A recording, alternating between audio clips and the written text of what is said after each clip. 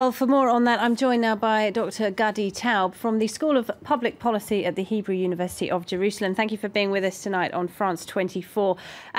First of all, now the killer, it seems, had worked in this settlement before. He had been thoroughly vetted by the Israeli security services. There are implications now, aren't there, for the tens of thousands of Palestinians who have similar work permits. What would you say about that? Well, I think that we're facing here what some of you are facing in Europe, and what we're facing all over the world is that terrorism has become privatized.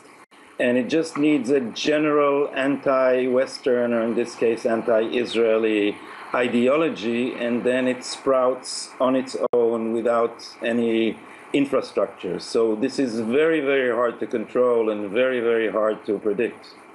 The argument is, though, that this is different to the situation in Europe because these settlements are on land the Palestinians consider to be their land. They are considered illegal under international law, and they say as long as the settlements exist, the violence will continue. What's your view on that?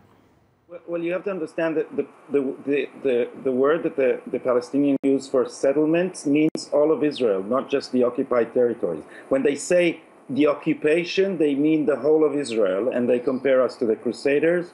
And the songs that they teach their children are not just about liberating the occupied territories, it's about soaking the land with the blood of the Jews. So we are not talking here about a rational political controversy, but about a much deeper thing, and therefore I think the connection between Hamas and these terrorists and the attacks in Europe are closer than people think. Secondly, there's a huge misperception of the conflict in Europe. What is keeping the occupation going is not Israel. It is the Palestinians. Israel has repeatedly offered full-fledged partition suggestions. They have repeatedly been revoked, and not only revoked, they have been rejected on account of not accommodating the right of return.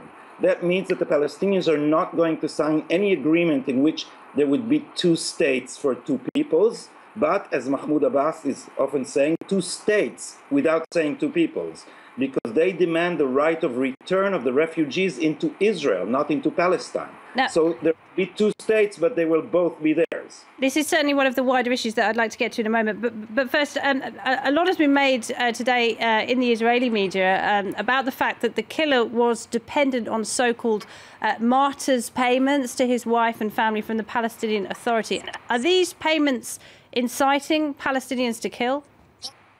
Well, I don't know, but there's the fact that the Palestinian Authority is giving social security money to support the families of what they call martyrs, and we should properly call terrorists because they target innocent civilians. This sends the message that this is something that the Palestinian Authority supports. Now, you tell me, why does Europe, who generously finances the Palestinian Authority, not make any limits on the way they use the money and say, we will not give you a budget if you give this money to support terrorism? Because this is what they do.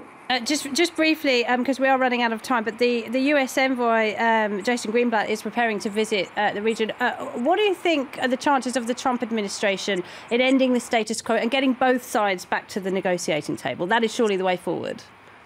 Well, we now have a very right-wing and stubborn government. The Palestinians, like I said, have never budged about the right of return. So with the right of return, there is no chance for any deal.